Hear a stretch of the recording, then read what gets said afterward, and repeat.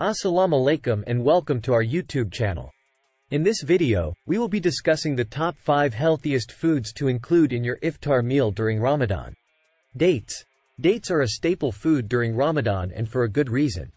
They provide an excellent source of energy to break your fast, and they are rich in vitamins and minerals like potassium, magnesium, and fiber.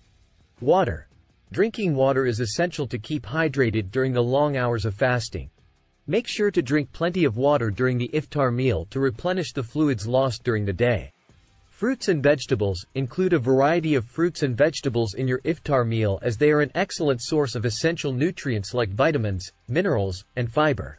They also contain antioxidants that help fight inflammation and disease. Lean protein. Include lean protein sources like chicken, fish, and legumes in your iftar meal. Protein helps keep you feeling full and satisfied and is essential for repairing and building tissues in the body. Whole grains. Whole grains like brown rice, whole wheat bread, and quinoa are an excellent source of fiber, which helps keep you feeling full and satisfied.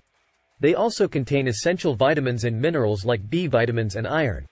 So, these were the top 5 healthiest foods to include in your iftar meal during Ramadan.